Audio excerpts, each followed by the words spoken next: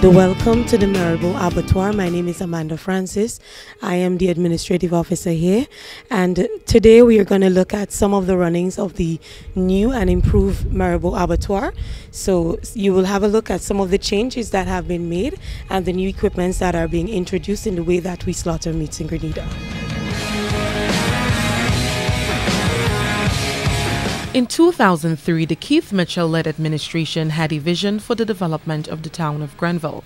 It involved a modern abattoir, improved road infrastructure, upgraded market facilities, and a new bus terminus. Fast forward to date, this vision is becoming a reality. Coined the Greater Grenville Project, many aspects of this project have been achieved, including the Maribor Abattoir. The idea for putting the abattoir in Maribor was twofold. One, because of the poor drainage problem at Grenville, where the current abattoir is located, and secondly, to act as a training facility for students of the TAMCC Farm School in Maribor. But looking at the bigger picture, it cannot be business as usual for Grenada, especially in the face of changing economies and regional and international trade. The world has moved to a more standard, focused way of producing foods, where tracing what's consumed is of utmost importance, in this case, from farm to tables. We need to provide better quality meat to our people. You had a case where, and still is the case now, where the butchers slaughter the animals and the carcass would remain hanging for a day, up to 24 hours. There's an old saying that once you hang it and the blood drips, then it will stay fresh. But, you know, the conditions need to improve, especially in a time when the rest of the world is looking at how we handle our food. State of Affairs visited the new facility to get a look at the state-of-the-art equipment and machinery that will make the process of slaughtering animals safer and in line with international standards and quality.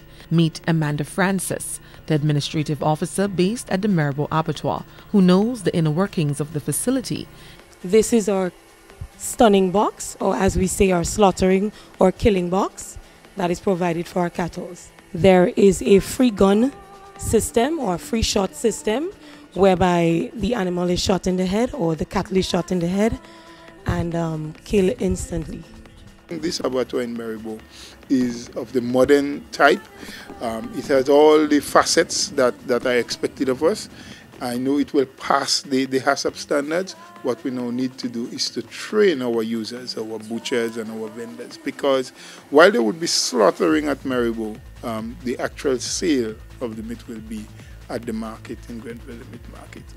We expect that the old traditional way that we was doing processing meat would be enhanced and become modern, because this facility is one of the most, I should say, the latest and the most modern we will have within the OECS and maybe in the wider CARICOM countries and so on. Now, this pneumatic lifting platform, it may look like an elevator, but this is used so that the butcher is able to hold on to this saw, which is the second saw in the process, and cut or saw the cattle from the vertebral column down. Because as you can see, the height of this line is to fit the size of a cattle. So then in this area, the cattle is able to cut in half. With the assistance of butcher's assistants and more hooks, the cattle could be severed into 4 at this time, depending on the size or the weight of the cattle. Now, before entering the cattle wash or bath, which is the area of where we are going to be washing down all the sawdust from the bones and the different little pieces that may remain after clearing out the intestines, these are the 4-cornered shower bath for the cattle. As part of the deal with the Caribbean Development Bank, who funded the project, butchers and persons working in the handling of equipment at the abattoir will be trained. The traditional way of slaughtering pigs, small ruminants, and cattle will change. So no longer, my dear, when you go, the butcher has to chop up and the pieces of bone get stuck in the meat, and you're trying to eat a nice, what may look at a nice juicy steak, and then, ouch! A piece of bone gets stuck in your teeth or damage your gum. We'd use all those to give proper cuts and so. Lifting the standard and making sure that as Grenadians, as nationals of this country, we too can enjoy the best of what is there to be offered. We don't have to wait to travel to Canada, the US or England to be able to enjoy a nice cut, you know. We are not using the, let's say, the hit to the head process in here. We are using the process of animals being stunned.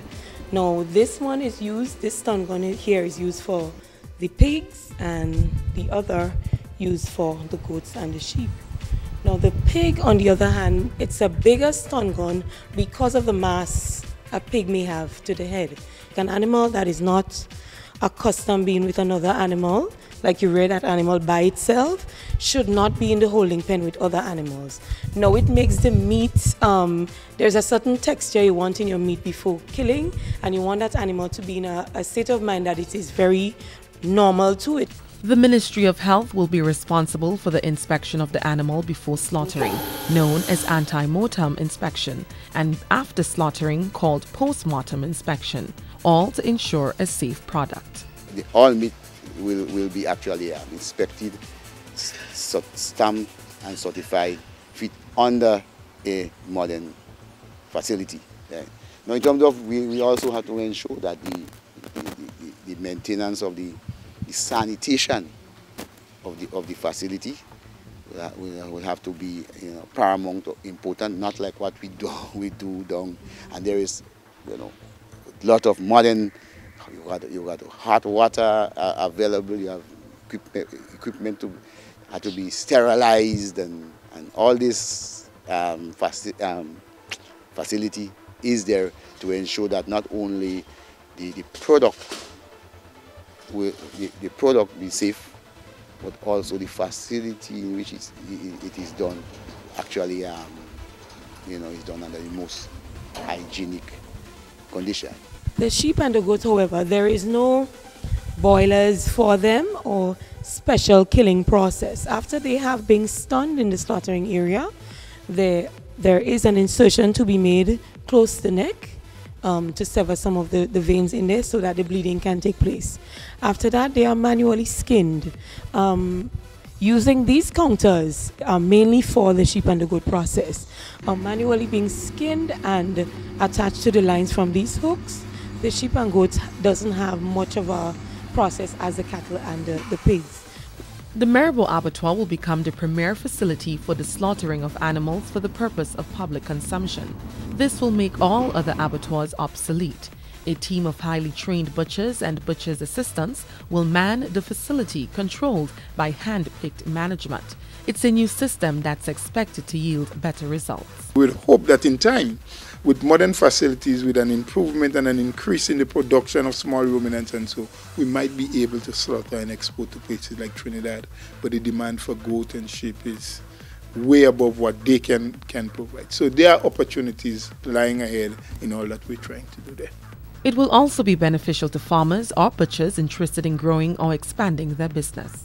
At the end of the day, you know, going to the bank or financial institution for assistance to do their business or to expand in their business, we would be able to give them a paperwork as to, let's say a butcher as Mr. Simon Jack, he's selling 1,000 pounds of pork per like every 3 months or 6 months. So he has a rundown of what he's selling.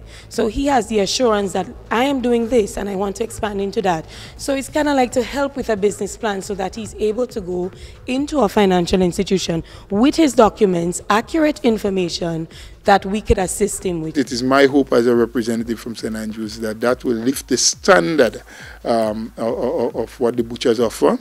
It would encourage more people now to want to go back to the market to purchase meat, and by extension, our persons who are into animal husbandry, who does, you know, farming through animals as a means of survival, would have more revenue being generated, because people would want to get back into having nice cuts of beef or lamb or, you know, chivon as goat meat is supposed to be called. Yes, so that is the hope. For State of Affairs, I am Abigail McIntyre.